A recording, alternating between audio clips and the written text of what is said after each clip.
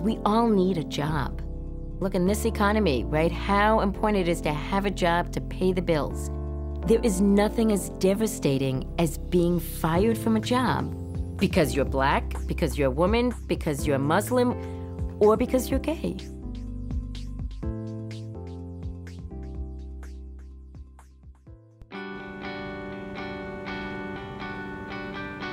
In 2010, Andre Cooley was working as a corrections officer for juvenile detainees for the Forest County Sheriff's Department in Hattiesburg, Mississippi. I just wanted to become a corrections officer because it would give me the opportunity to give back through service. Considering where I came from and where I am today, I was the first person in my family to graduate from a four-year university. And so that really meant a lot because there are a lot of children coming behind me and I want to be a role model for them as well. After a domestic dispute with his boyfriend, the Sheriff's Department found out that he was gay. On the day of the incident, me and my boyfriend, we were at my house and he became violent and I called for help.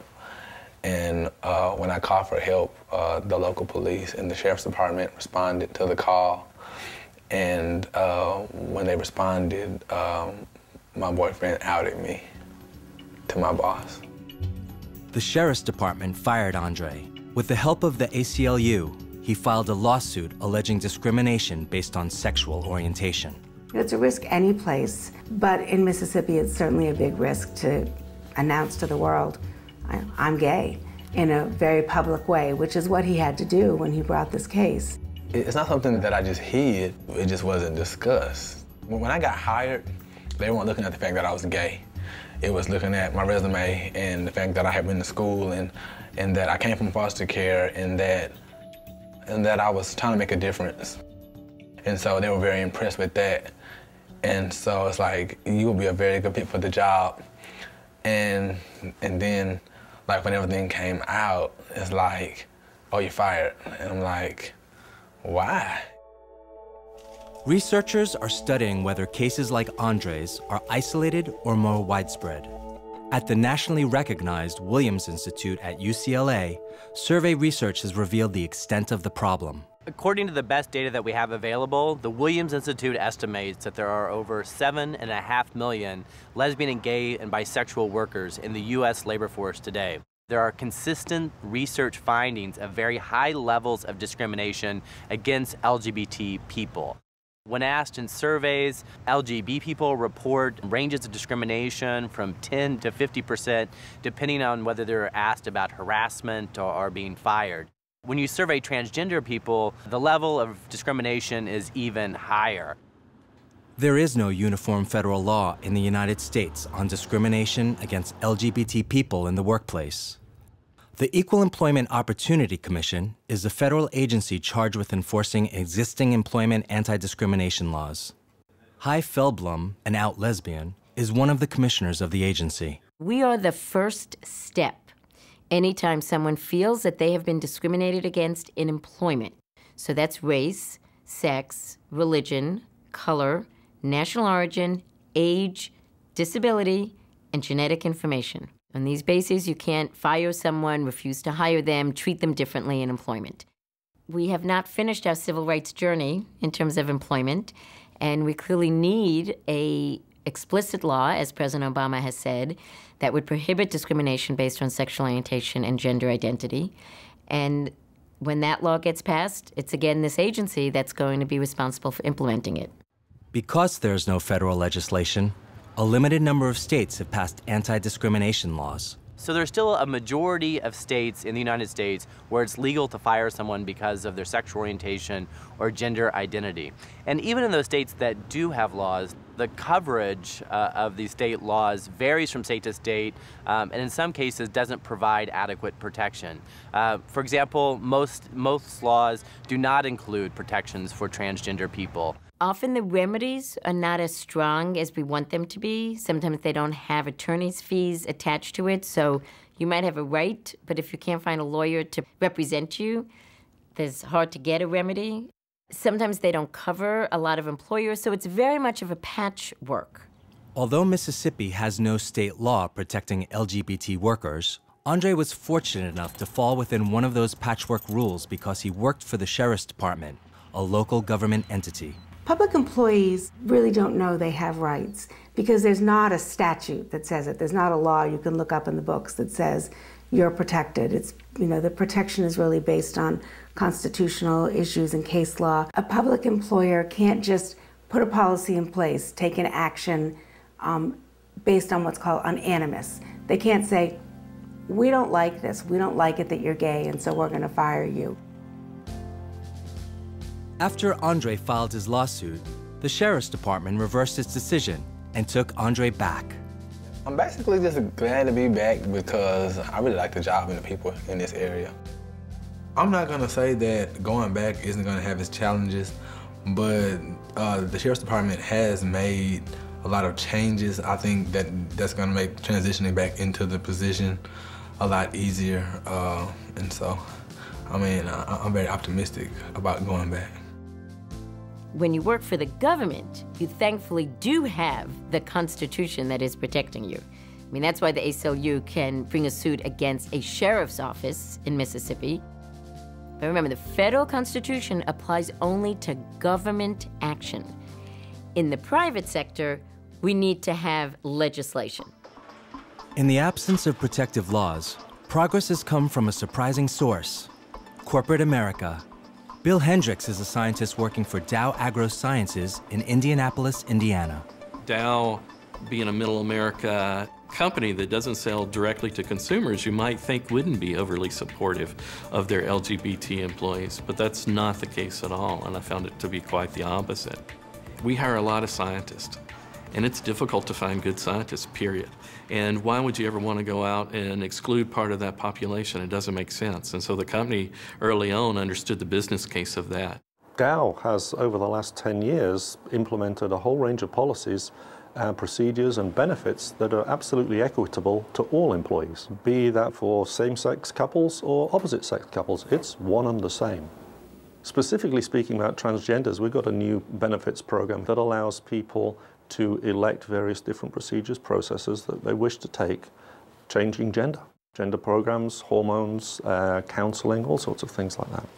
Dow's LGBT-friendly policies came about after employees took the initiative to form an employee resource group and push for rights internally. In 1999-2000, a group of employees got together and realized that we didn't have protections in our EEOC statement that would protect our gay and lesbian employees from being fired. They brought that to the attention of the CEO, and that really formed that basic group of GLAD, Gays, Lesbians, and Allies at Dow, our employee resource group. Different companies call them different things: a business network, an employee resource group. But they're basically ways for LGBT people to get together, find one another, and begin to organize within their company for domestic partner benefits, for having the right policies in place. They've been really the catalyst for change on so many levels within corporate America. I didn't come out until they formed the network. And then I watched for like a year or two to see what they were doing, just to make sure that they weren't rubber stamping things. And once I recognized that they were actually serious about it and wanting to change the environment, then I joined the network.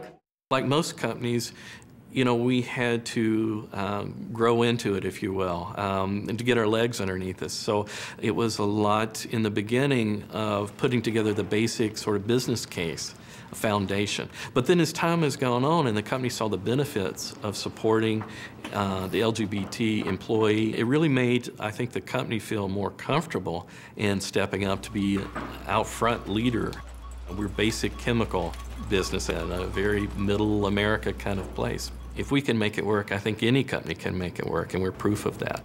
Today, the majority of Fortune 500 companies put sexual orientation in their EEO policies. 40% include gender identity. Over half of Fortune 500 companies now offer domestic partner benefits. Because there is no federal law to protect the LGBT community from from discrimination, it's important for the companies to do that work themselves.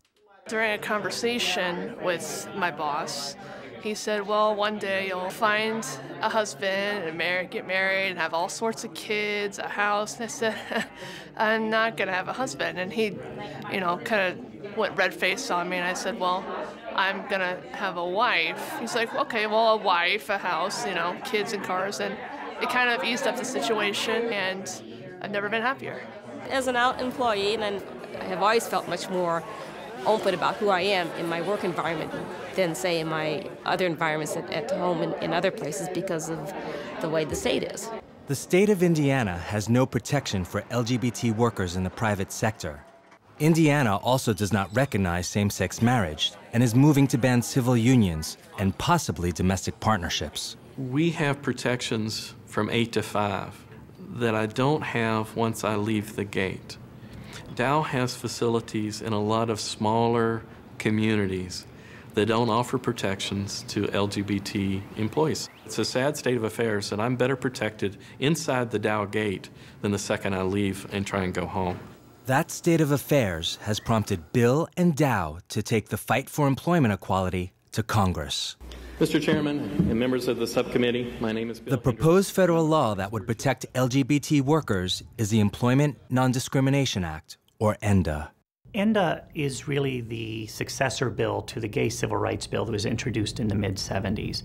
I don't think many of us have a lot of expectations that it can pass in this current Congress, but there's still a lot of work to do on it, and I know a lot of us are very anxious to educate all these new members of Congress so that when it can pass, we've done our work and educated people. One of the things about civil rights laws is it protects you being who you are. Doesn't require you to hide. Once there is a law that says you can't discriminate based on sexual orientation, that also means you can't fire someone because they have a picture of their husband, the male guy with the male husband, on the desk, right? Or if I had pictures of my partner and kids. That it allows people to breathe.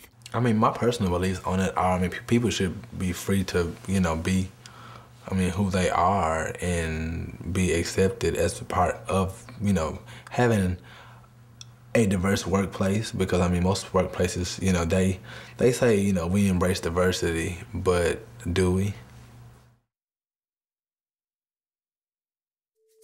Thank you for watching In the Life. To learn more about the issues in tonight's program, or to tell us your thoughts about the show, text ITL to 69866 on your mobile phone, and visit itlmedia.org to watch our web exclusive on transgender discrimination. Injustice at every turn. As we shine a light for the world to see, and no one deserves to be bound by disease. So don't you give up hope, that's where I plant my seed. So hold my hand and speak for all it won't last. HIV, it won't last. Too much